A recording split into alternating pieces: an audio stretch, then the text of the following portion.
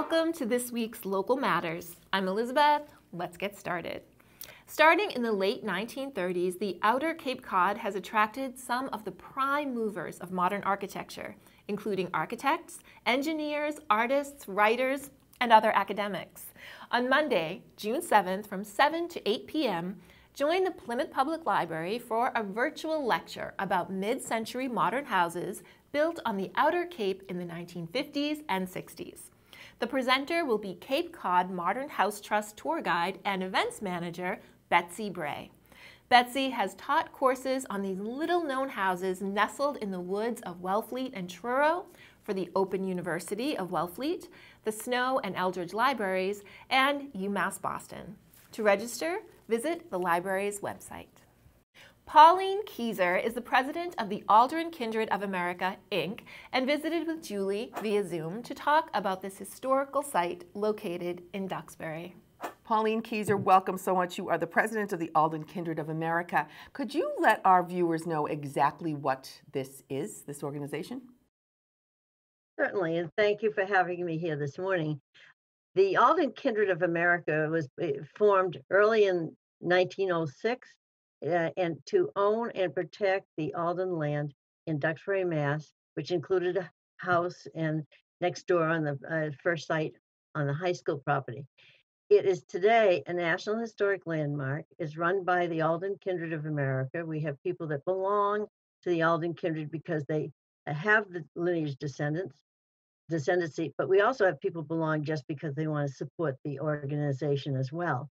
So today we sit in Duxbury on 5 acres. It was 5 years ago. We expanded the place and bought the land next door that was originally ours anyway, so that we now can expand the facility. We keep generations of lineage for our members. We serve the community. We have education programs for the Duxbury schools for years and years for 3rd and 5th graders and high schoolers, do internships there. And we open to the public in the summer months for visitors, and we have programs kind of year-round, but inside the facility is really small. Okay, great. So that's what we are. Okay, question. For anyone who doesn't know, the story of John and Priscilla Aldren is pretty miraculous and amazing. Can you just briefly give that synopsis? Yes, I will. It's really interesting because it was made famous by Henry Wadsworth Longfellow, the poet who wrote The Courtship of Miles Standish. And supposedly, Priscilla came over as a child. She was 16 on that trip over, and John was not a pilgrim, but he was the cooper hired onto the ship.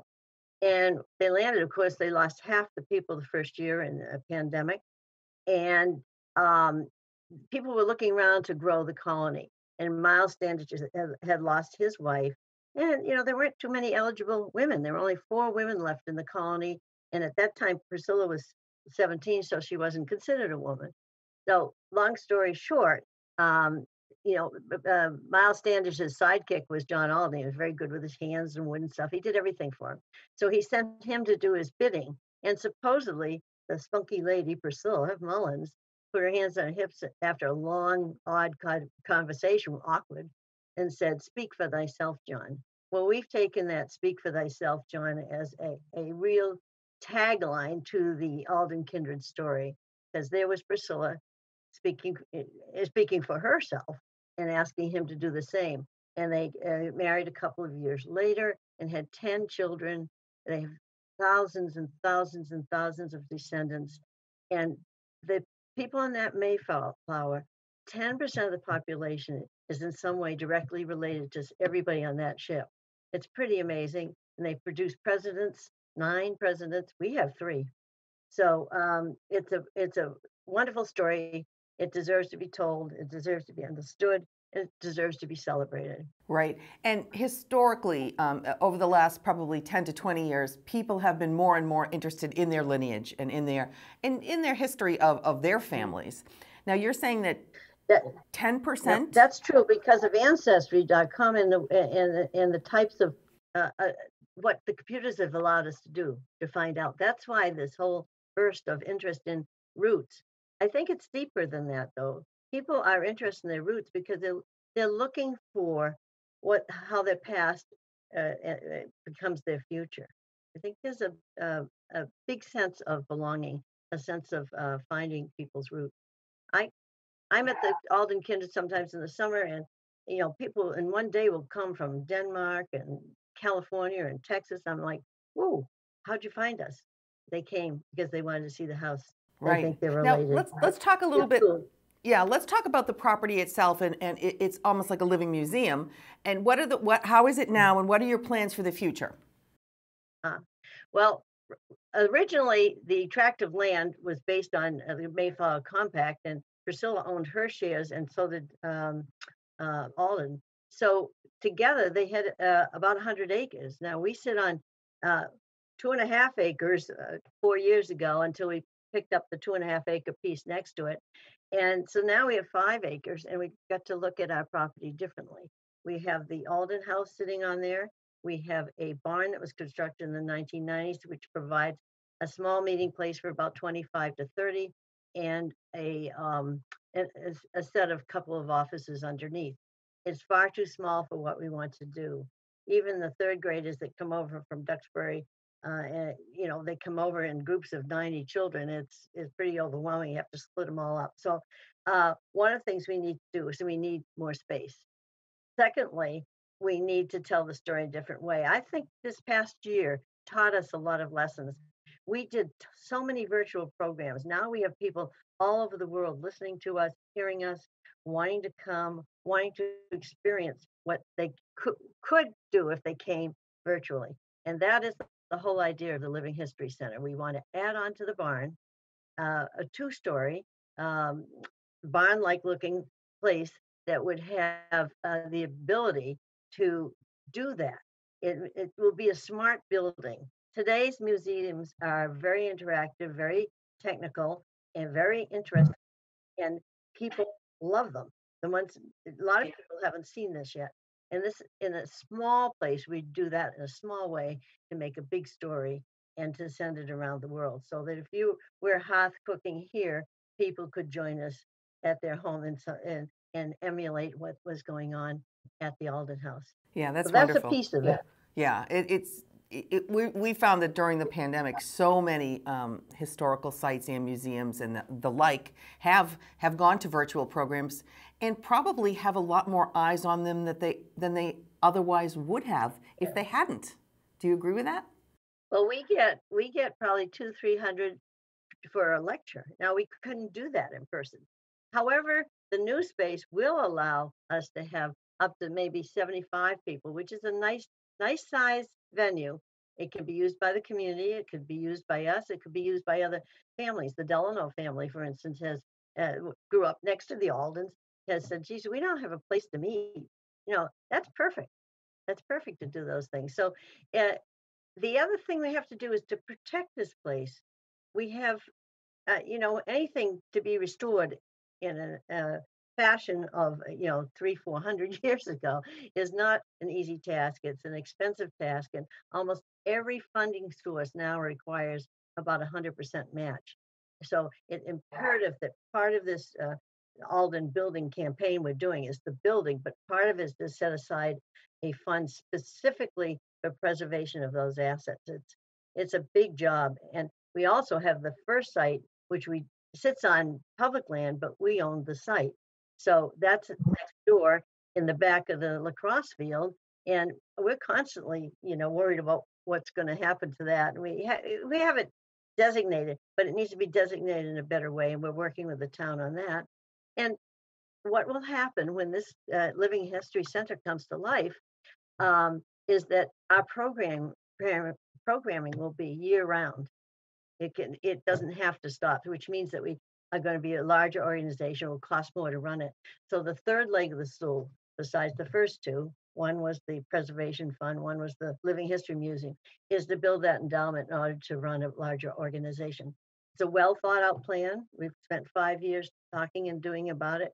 We're hoping that people in the Plymouth area realize the significance of this and will help us. We need everybody's help. If everybody helps a little bit, we'll make it. The total is 2.3 million.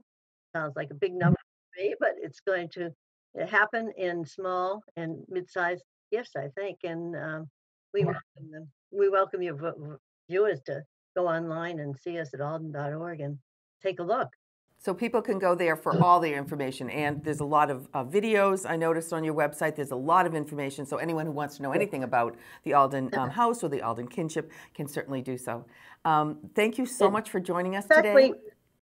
Well, you're very welcome. It's nice to be here. And we produced a film this year about the history of the house that we'll use in this new center and before. And it was done by all of us. You know, it was just done with love and some talent of some certain board members. And I invite you to take a look at that online. And I invite all your listeners to pay attention to what we're doing. It really makes a difference. It will help us preserve our history and to celebrate it and to make the Aldren House and its designation as a National Historic Landmark, the only one in Duxbury, stand out. Okay. Thank you. And that is the last word.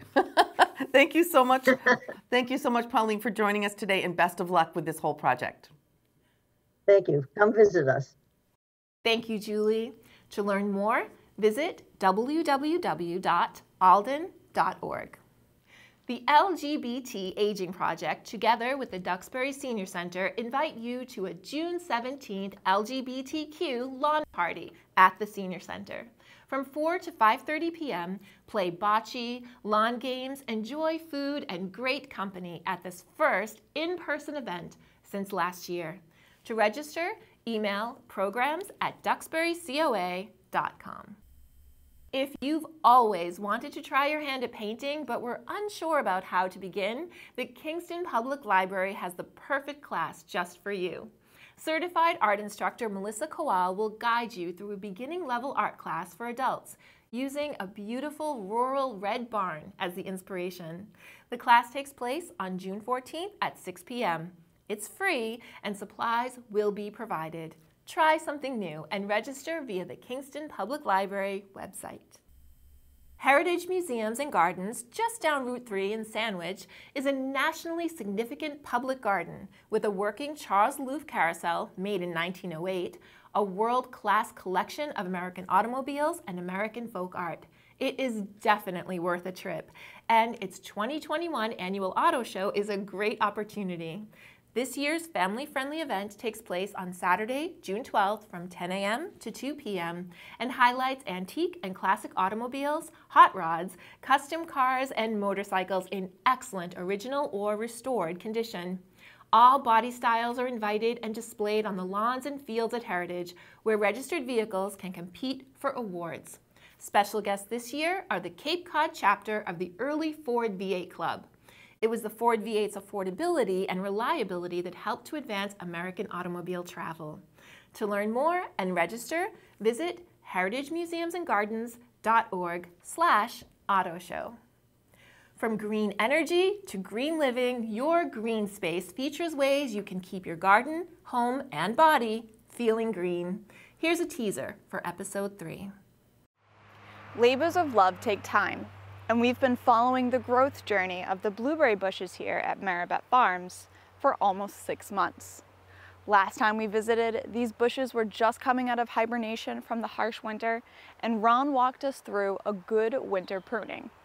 Now that spring is here, we are going to observe how that first pruning session has helped produce buds and started sugar production. Let's go see how far these plants have come.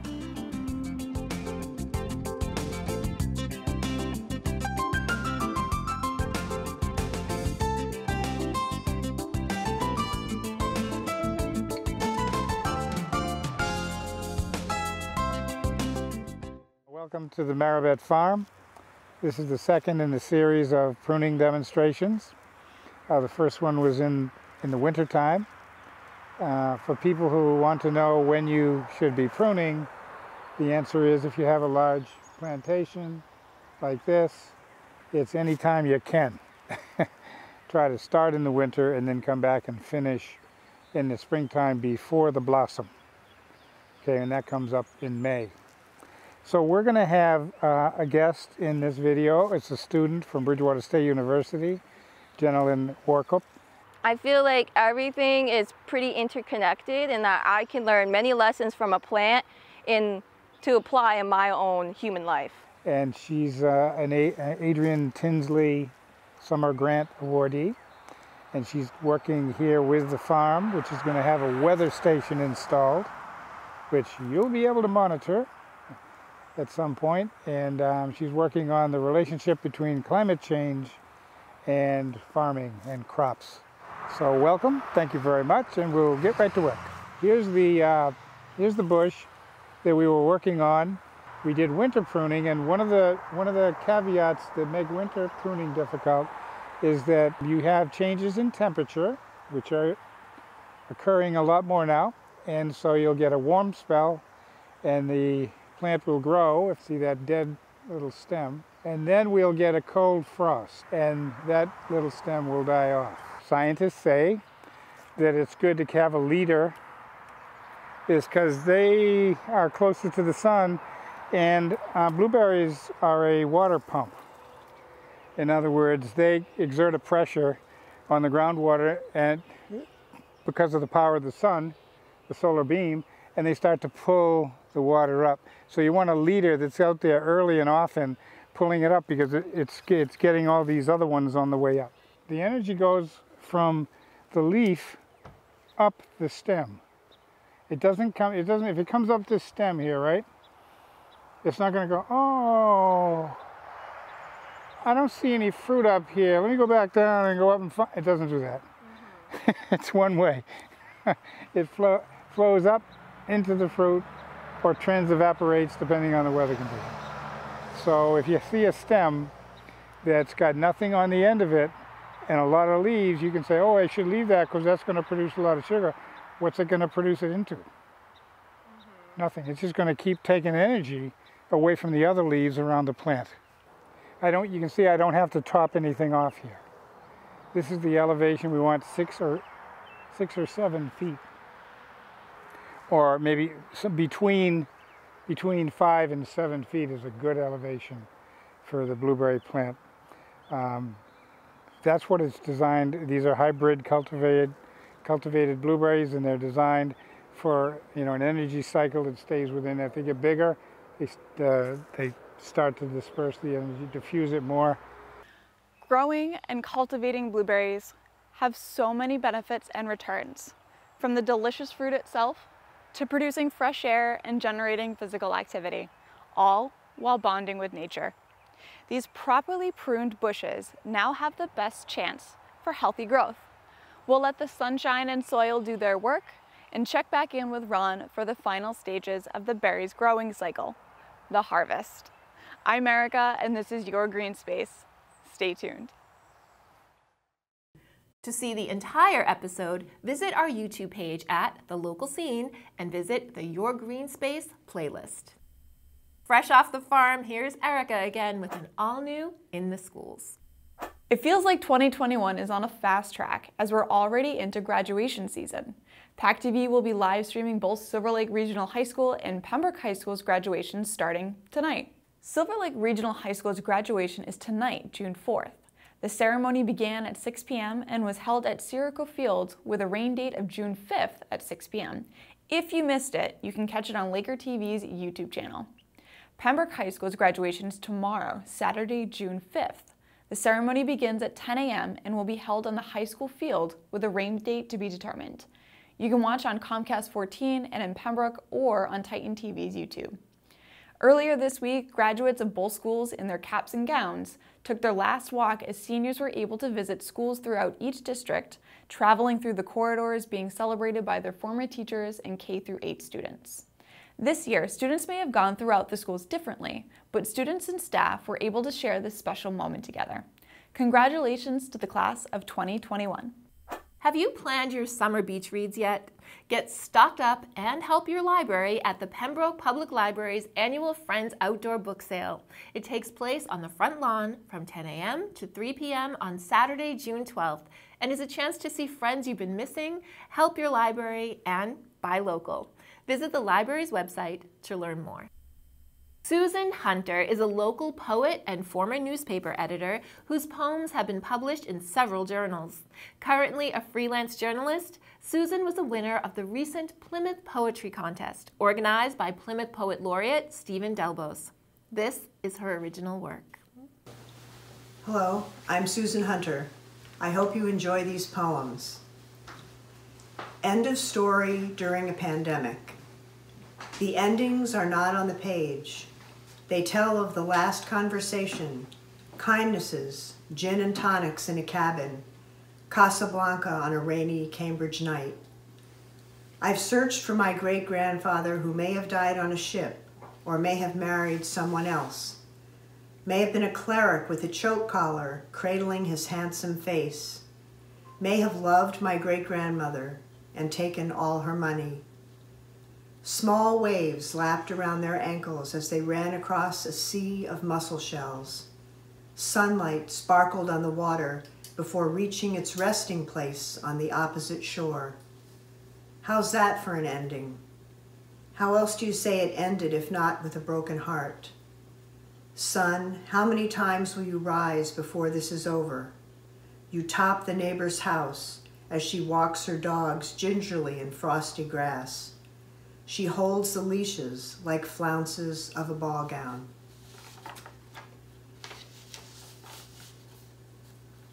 Searching for Emily Dickinson. Emily Dickinson closed doors, slammed them, turned the lock. She kept inside as she opened words like doors, sliced them open like tin cans, splashing out pain of a meadow aching with dandelions. Words in slanted scrawl like skeins of wool, hidden in shut desk drawers, scratched out on scraps, on gilded stationery. Emily Dickinson died after crafting an eternity of deaths, syllables whirling in eddies like needles poking through her unlived centuries. I search for that phrase pulled back through the eye to a green, grassy space, a candle in a midnight room. Photograph on a foggy winter afternoon. How the sun comes in from the left in shafts, how it sits on the leaves that have wintered on that tree, how it lights up the mist to white but doesn't reach the dark forest floor, how we know this is an interlude between ice and ice, that the ghost will return, sharpening and sharpening into focus on the summer hillside. This is a poem I wrote during a trip to Spain a few years ago. Hopefully we can all travel again soon. Seville, Sunday. The call of the dove fills space between church bell chime and trellis climbing up the walls of our tiny patio. Only a square of sky blue sends down the hottest air. In triple coup, the bird asks, "Where have you gone? Where are you going? Where are you?" In more frantic tremolo, its call echoes down the years, the centuries, through the gardens of the Alcazar and the warm fountains, making a beeline to the Azores and across the ocean in mist, time traveler. It resounds in my grandmother's dining room. "Listen," she said to me, "it's the mourning dove." It was the owl hooting in the woods to the little girl lost and far from home, or that Eurasian dove call moving across the snowtops east of the Alhambra to fall on the cupped ears, thirsty and far below. These two poems are ones that I've had published. On viewing Child Hassam, we all looked at the beautiful pictures painted in a time before we were born, in a century before the last one, before the horrors of just yesterday and the day before. And we drank in the colors of the roses whose petals had fallen on the table. A woman looked into a mirror beside an open window. The sunlight poured into the room, filled with daffodils. It was morning, and a young woman was reading on a settee. She was wearing a dress and stockings. Why not? It was a beautiful world, this world of the painting. It was the world that preceded our childhoods or the childhoods we never had. In the painting where the sun didn't shine, there was the shimmering of wet city pavement.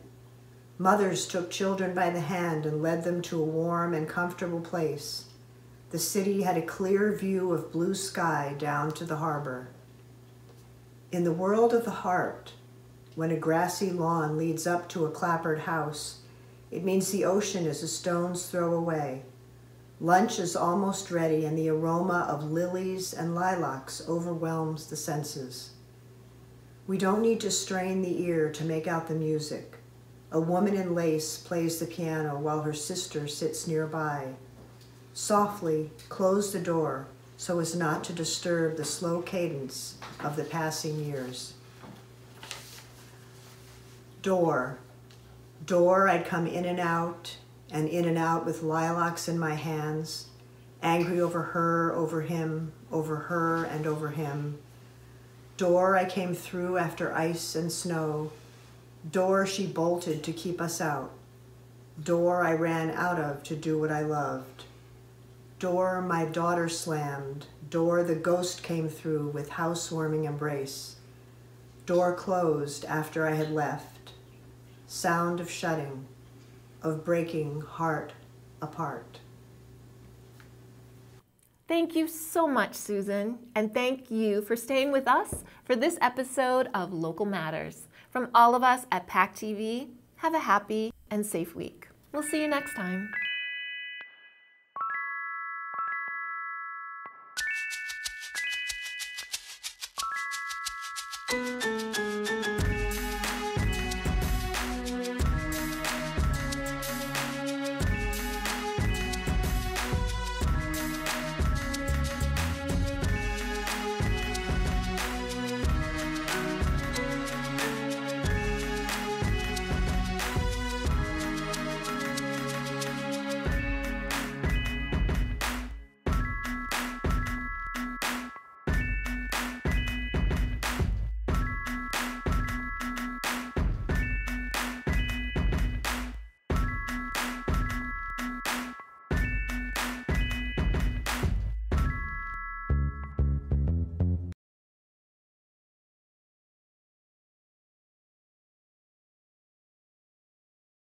Thank you for watching. We are grateful for your attention.